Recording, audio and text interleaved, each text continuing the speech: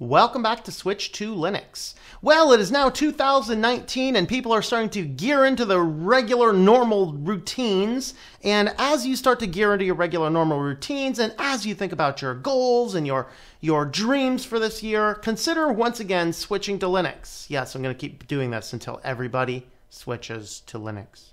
You will switch to Linux.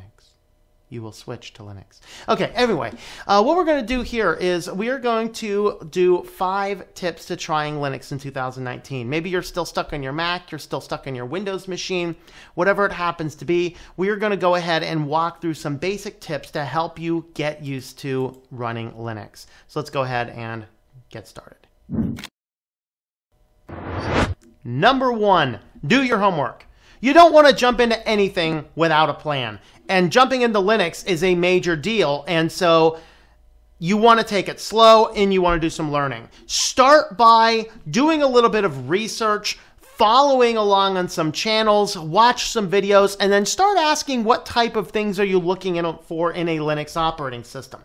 If you're coming from the Mac environment, you might do something like Elementary, which has more of a Mac-y type layout.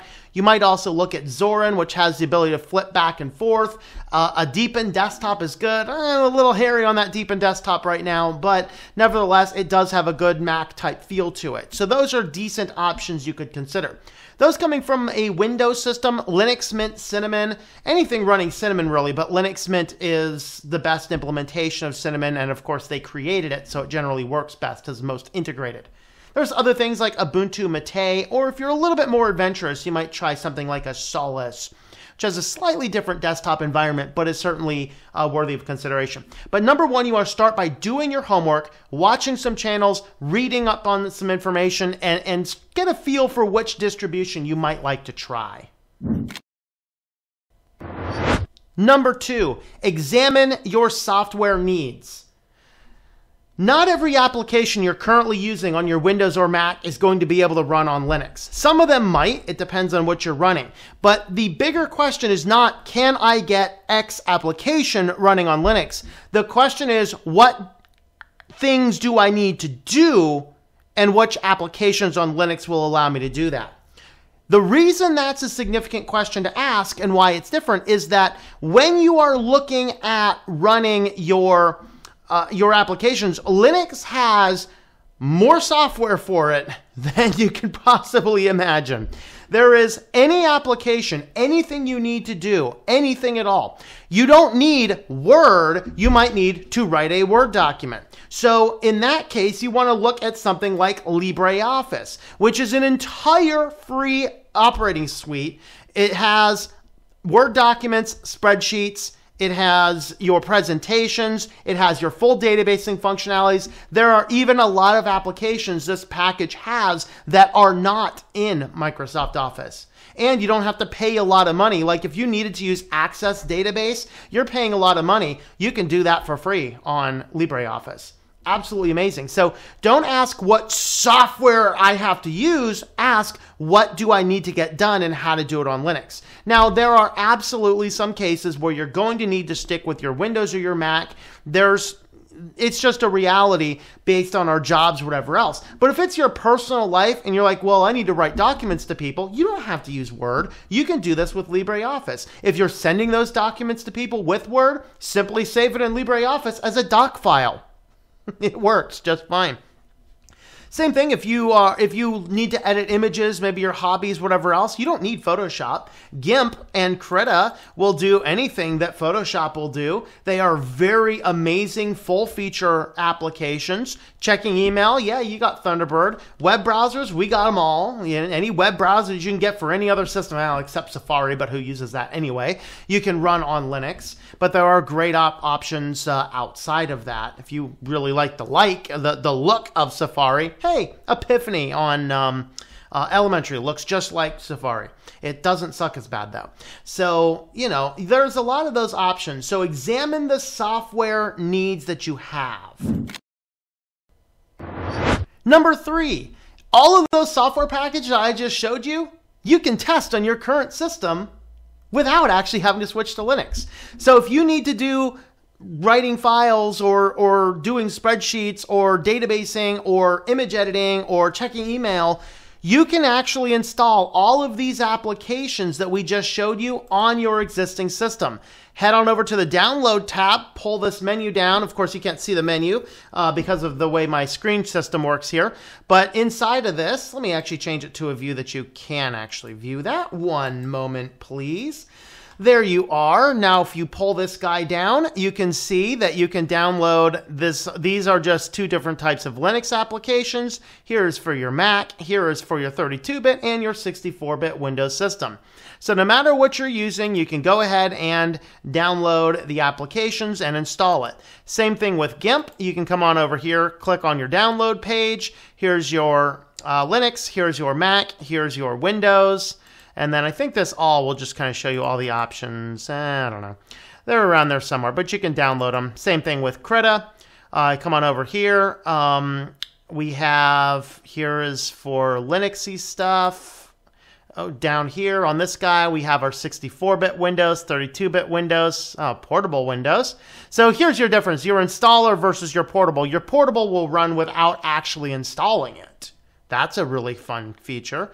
Here's our Mac OS installer and then the app image for Linux. So you have these options as well. Of course, I pulled out Thunderbird.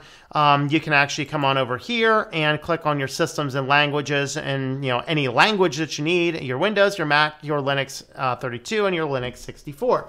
So all of these are options that you have when you are considering switching to Linux. You don't even have to dump your current system. The first thing you want to do is figure out what tasks you need to do with your system, and then install these applications on your existing one. Get used to them. If you know how to use these applications and you take the time to learn them, take that learning curve time, then when you need to switch over to Linux, all of these are native applications, and you'll be like, oh, I already know how to do all this, and your experience will be completely flawless.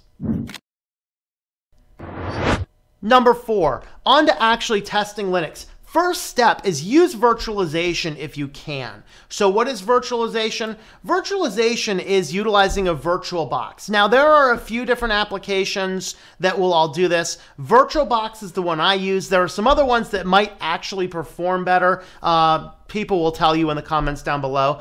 The reason I use Virtualbox is because of the licensing. It's a licensing thing. This channel is monetized. I would have to have a commercial license of the Virtualbox alternatives to show you how to do things.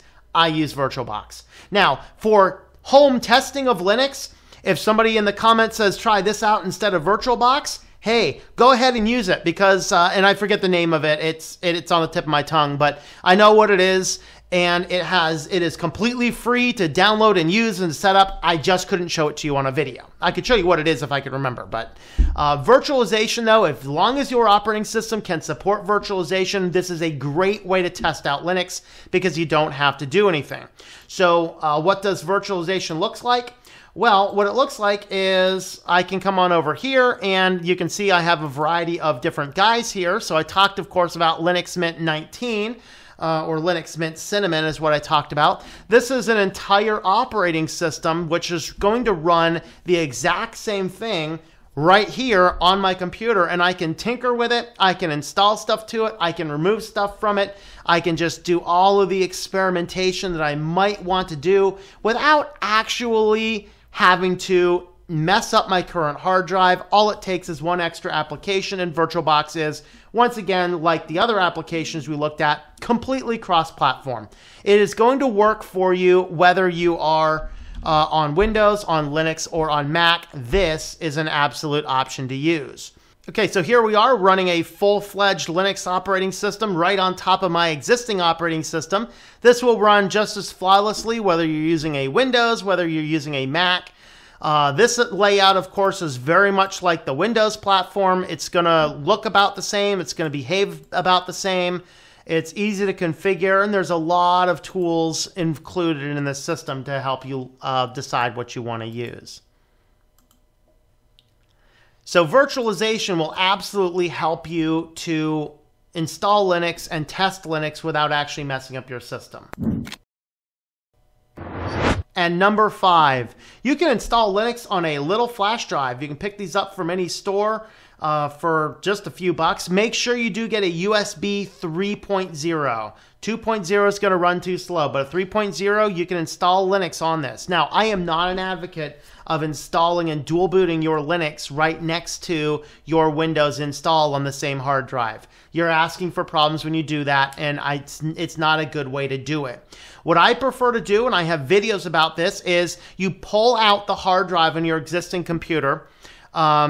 Well, first, there's a couple steps. Again, I'm going to link some videos here. You can watch these. You want to download the distribution from the website. You want to put it onto one USB drive, and then you're going to take the hard drive out of your computer after you shut the computer down. Take the hard drive out of the computer. You're going to plug in the image that you've burnt to a USB drive. The computer should boot off of that. Again, check the details in the videos for all of the little nuances. And then plug in your USB 3 drive and install Linux onto this guy here. You can set your BIOS up so that if this guy is plugged into your system, it's booting onto Linux. If this is pulled out of your system, it's going to boot to your existing operating system. Those are the best ways to try Linux in 2019. So have a look at the links. I'll put some videos in the description down below, and here on YouTube, I will go ahead and card the links. BitChute guys, take a look at the links in the description down below to get some more in-depth videos about each of these individual topics. So thanks for coming along, and I hope that you enjoy 2019 and Linux. Thank you for making it to the end of this Switch to Linux video. You can have a look at another video right on over here. Don't forget to subscribe to the channel or to Think Life Media, which is my own personal support page. Thank you for watching, and I hope that you enjoy switching to Linux.